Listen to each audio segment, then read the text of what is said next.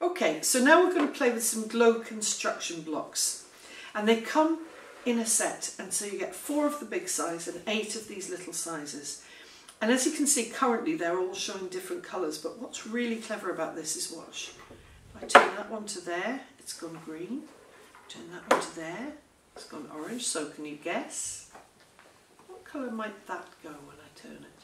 And this kind of prediction is something that you can do with the children. Did you guess right? It was pink. We can then do sequences of colour. So I can do this sequence and ask you to replicate the same sequence. So, you know, it's the kind of things we can do on worksheets, we can do with crayons, we can do on interactive whiteboards, but now we can do them with manipulatives.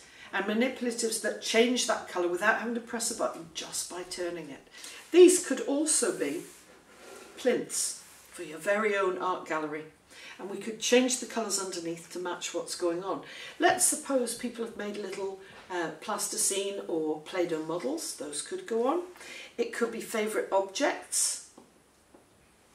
This could be set up as an art gallery by the children, who then take us round and talk about the different things that are on display. And then I've got some ice blocks.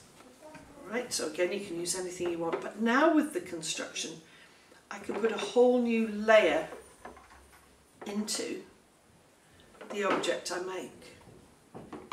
And we can start to construct worlds and palaces which have light as well as shine. So look at the different materials we've got there. If we have a torch, we can be shining it on some bits or shining it through some bits. Because these are so simple with soft edges, they're suitable right from the very, very youngest children. So it's, you know, it's a really safe product. But nice, simple, does one thing, but I mean, colour's so attractive, and it just jazzes up your construction corner.